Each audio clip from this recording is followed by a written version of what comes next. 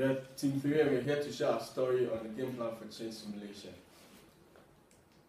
This is a brief overview of how our story will be played out using the share module. Electroland Industrial Corporation is a company with a long-standing history of producing high-quality analog products, currently finding itself in a red ocean situation. There's a decline in market share, change in customer taste and preferences, and an internal decline in employee commitment and performance. We envisage to see ourselves in a new market space, deliver digital products to our customers, deliver value to stakeholders, and continue to train and reskill our staff. This will be done by a team made of individuals with great skills, expertise, and traits. We initially faced with the fear of failure, but turned that around as a driver for success, and with our enthusiasm to embrace the challenge to move the company to greater heights. Hindrances were encountered in the business case and the team dynamics. The business case was ambiguous and complex.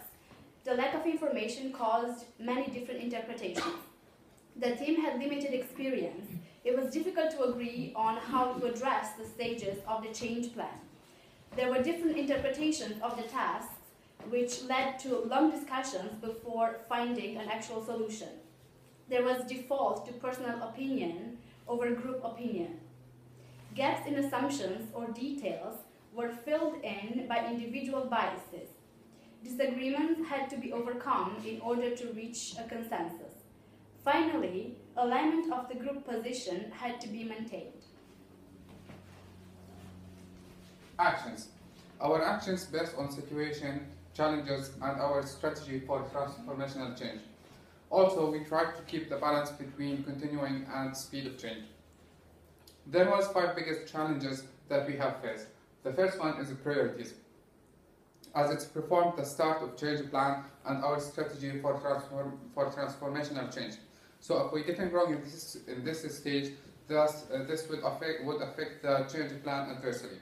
The second challenge was people, as they are going to apply the change plan, so they must be skilled, qualified, and have the capability to change.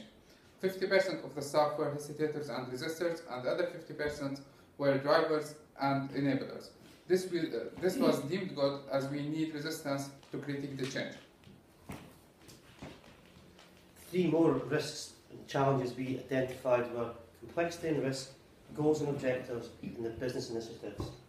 For complexity and risk, we understood the company had to go through a transformational change.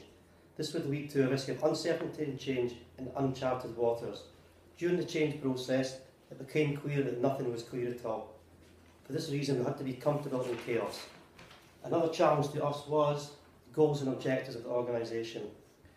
As per the literature available to us, it generally states you limit your goals to roughly 3 or 4.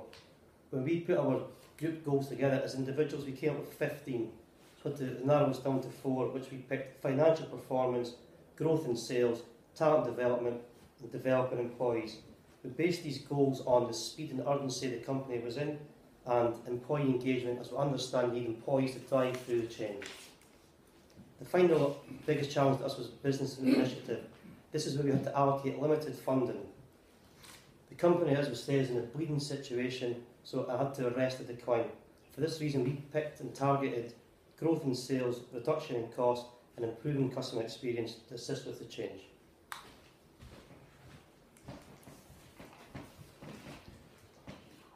The main results were about that readiness was low, but the willingness was high. We identified the main actions we used to take, because we also saw that there were no major concerns. So the main actions were related to people. We had to see who are a driver, a hesitator, a resistor.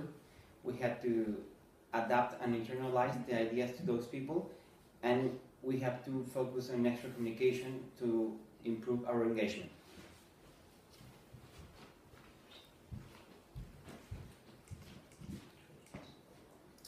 Our evaluation of the exercise has identified a number of key learnings for both the team dynamic and the business case planning process. For the team dynamics, misunderstandings in your decision process compound, and this leads to confusion and then a loss of direction and clarity of your vision. It's understanding that the change itself will be chaotic and confused, and therefore you need to be able to be comfortable operating in that environment. Your change plan needs to be constantly re-evaluated, both as your change events unfold, but also to then go back and check the alignment of your group for the vision. Consensus is difficult to achieve, but it's critical that you have a united leadership front and a clear communication plan for pushing that change initiative out into the organisation.